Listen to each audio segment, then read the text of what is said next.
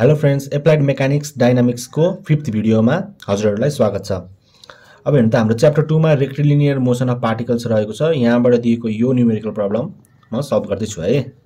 Question रहेको छ रेक्टिलिनियरली मूविङ particle has an acceleration a equals to -8 x to the power -2 meter per second square, where x is in meter. It is known that at time t equals to 1 second, x equals to 4 meter and b equals to 2 meter per second. Time 1 second भएको बेला position भनेको 4 meter हुने रहेछ, velocity भनेको 2 meter per second हुने रहेछ है। अनि determine is acceleration when t equals to 2 second भनेको छ है त। अब यसमा हामीलाई के दिएको छ भने त यहाँनिर a भनेको -8 x to the power -2 दिएको छ है। त्यसैगरी when t equals to 1 second, time 1 second भएको बेला x भनेको 4 meter हुने रहेछ, त्यसैगरी भेलोसिटी भनेको 2 meter per second हुने रहेछ। अब हामीले फाइन्ड गर्नुपर्ने छ टाइम 2 second भएको बेला एक्सेलरेशन कति हुन्छ है त। हामीलाई दिएको भनेको यही एउटा इक्वेसन मात्र हो है, a equals to -8 x to the power -2। यो पनि के हो त, acceleration is function of position है। Acceleration is function of position दिएको छ हामीलाई भनेपछि अब हामीले निकाल्नुपर्ने छ एक्सेलरेशन है। त्यसको लागि हामी फर्स्टमा के गर्छौं त, x चाहिँ हामी t को टर्ममा यसरी निकाल्छौं सुरुमा है।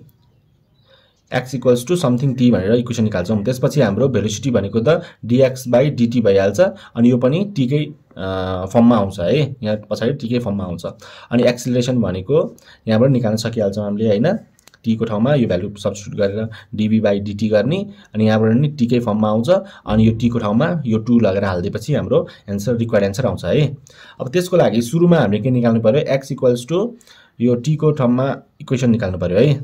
त्यसको लागि अब के गर्नुपर्छ भने त acceleration is function of position भनेर हामीलाई दिएको छ भनेपछि नाउ हामीलाई दुईटा फर्मुला थाहा छ है। एक्सेलरेशन इक्वल्स टु एउटा भनेको dv by dt भन्ने थाहा छ अनि अर्को भनेको acceleration equals to v dv by dx भन्ने थाहा छ।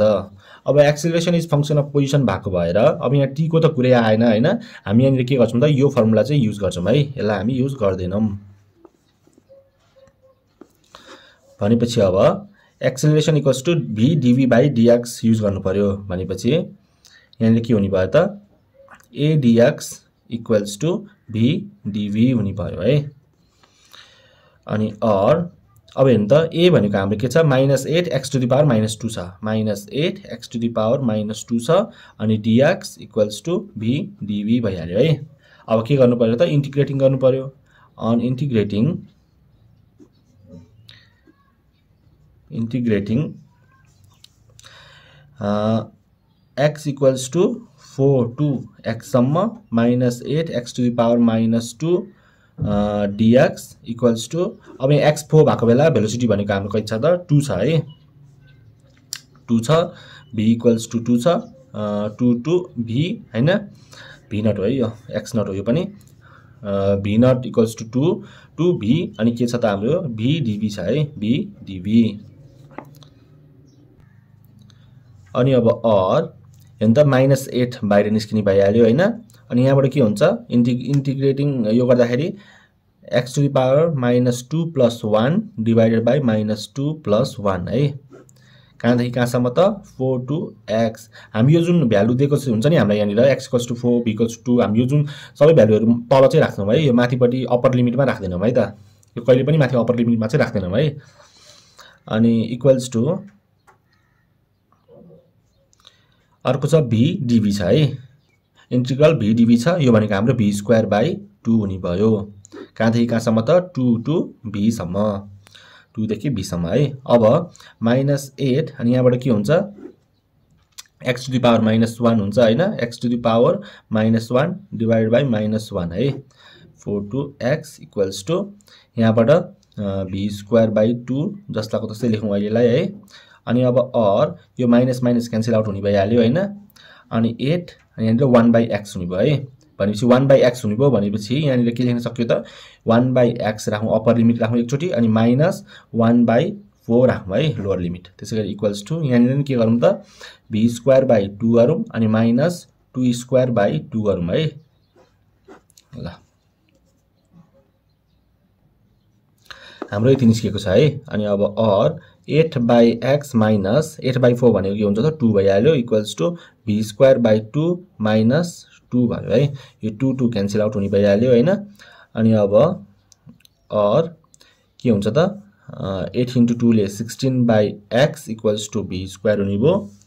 अनि यहाँबाट हाम्रो v स्क्वायर भनेको के निस्क्यो त 16/x छ हैन। यता मैले चेन्ज गरेँ। अनि अब v भनेको रुट अन्डर 16/x हुने भयो र यो भनेको 4 हुन्छ हैन। 4 को स्क्वायर भनेपछि 4 अनि यो तलपट्टि के हुन्छ हाम्रो रुट x छ हैन। अनि यो भनेको 4 बाइ रुट x भनेको x टु द पावर 1/2 लेख्न पाइहाल्यो है। अनि 4 x टु द पावर यसलाई x लाई माथि लग्दाखेरि माइनस 1/2 हुन्छ पावर है। भनेपछि 4x को पावर माइनस 1/2 हुने भयो भेलोसिटी भनेको। अब नाउ अब भेलोसिटी भनेको हामीलाई के थाहा छ त dx/dt थाहा छ हैन। और dx भनेको के हुने भयो v dt है। और dx इक्वल्स टु अब v को ठाउँमा यो राखिदिनु पर्यो है 4x to the power minus 1/2 dt है। यति राखिसकेपछि अब यो जुन x को टर्म छ त्यसलाई एकै ठाउँमा राखौँ है। dx पट्टि नै राखौँ। त्यसको लागि के गर्नु पर्यो त यसलाई क्रस मल्टिप्लाई गर्दा यो तल आउँछ है। dx by x to the power minus 1/2 हुन्छ अनि इक्वल्स टु 4 dt हुने भयो है। अनि अब यहाँ हेर्नु त x to the power minus 1/2 छ। यसलाई x को टर्म माथि जाँदाखेरि यो पावर प्लस हुन्छ भनेपछि x to the power 1/2 dx equals to 4 dt हुने भयो है। अब यसलाई इन्टिग्रेटिङ गरेपछि हामीले अघि निकाल्न चाहेको x चाहिँ t को टर्ममा इक्वेसन आउँछ है। अनि इन्टिग्रेटिङ अब यसलाई कहाँदेखि कहाँसम्म गर्ने हो त पहिले यो राखौँ 1/2 dx equals to integrating 4 dt छ है। अब x भनेको हाम्रो 4 देखि x सम्म गर्नु पर्यो। अनि t भनेको अब x 4 हुँदाखेरि त t भनेको हाम्रो कति छ 1 सेकेन्ड छ भने चाहिँ t भनेको 1 देखि t सम्म राख्नु पर्यो है। अनि अब यसलाई सल्भ गरौँ कति हुन्छ त x टु द पावर 1/2 भनेपछि हेर्नु त x to the power 1/2 dx भनेको x to the power 1/2 plus 1 divided by 1/2 plus 1 गर्नु पर्यो। यो भनेको 4 देखि x सम्म। त्यसैगरी इक्वल्स टु यसमा 4 त बाहिर आइहाल्यो हैन। अनि t dt भनेको इन्टिग्रल dt भनेको त t मात्र हुने भइहाल्यो 1 देखि t सम्म है।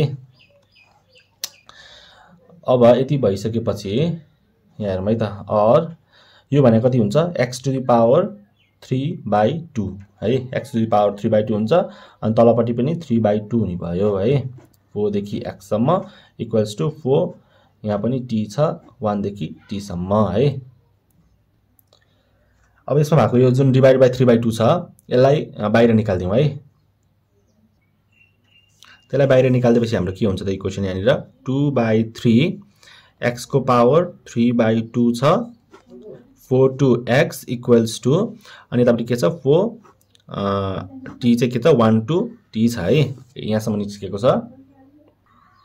अब यो अप्पर लिमिट र लोअर लिमिट राख्दिउँ है त।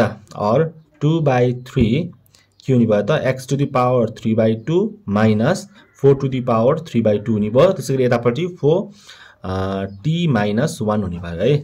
अनि अब और यहाँनिर के हुन्छ त 2/3 x to the power 3/2 minus 2/3 into 4 to the power 3/2 अनि इक्वल्स टु 4t माइनस 4 भयो है।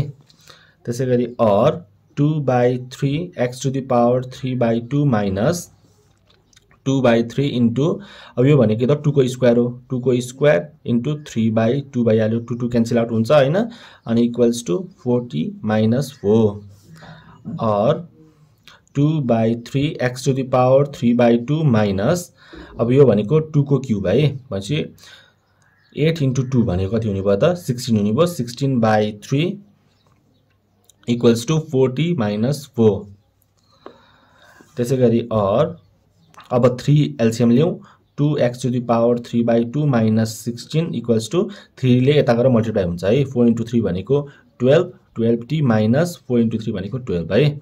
अनि और 2x to the power 3/2 equals to 12t minus 12 plus 16 लाई मैले उता पठाइदिएँ है। अनि अब और 2x to the power 3/2 equals to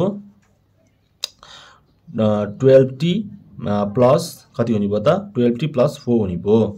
त्यसैगरी और अब यो 2 ले डिभाइड गरिदिउँ यतापट्टि है। x to the power 3/2 equals to 60 plus 2 हुने भयो है। 60 plus 2 हुने भयो। अनि अब x को पावरमा त हाम्रो कति छ त 3/2 छ भनेपछि हामीलाई x एक्लै चाहिएको है। भनेपछि x एक्लै पार्यो भने हामीले के गर्नु पर्यो त बोथ साइडमा 2/3 ले मल्टिप्लाई गर्नु पर्यो है पावरमा। भनेपछि 60 plus 2 अनि के गर्नु पर्यो त 2/3 है।